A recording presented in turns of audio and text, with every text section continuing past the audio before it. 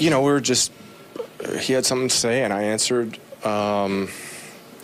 And that's how ball is sometimes. You're competitive, and he clearly was competing and locked in on getting on performing well, and I'm pulling at this on the opposite end of the same rope.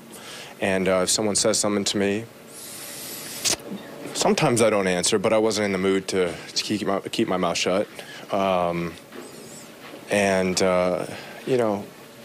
Sorry, it's part of the game. It can be one of the more enjoyable parts of the game. Competing, some talk. I really enjoy that part of the game.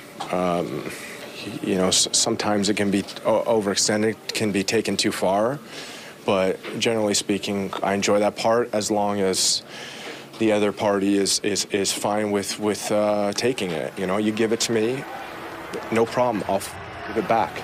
Like Strickland had your back. No, that was you don't put the tying run at the plate with one out. That was absolutely unintentional. We are trying to win a baseball game, and our closer's coming in, and he just misfires a ball. There's we don't get paid for retribution. We get paid to complete games, to perform well, and the idea that he did that on purpose in the 9th inning with 2 runs. What? And, people have every right to think what they think, but, it couldn't have been less intentional. And they, may not accept that. Hey, it's fine, no problem. We'll keep playing.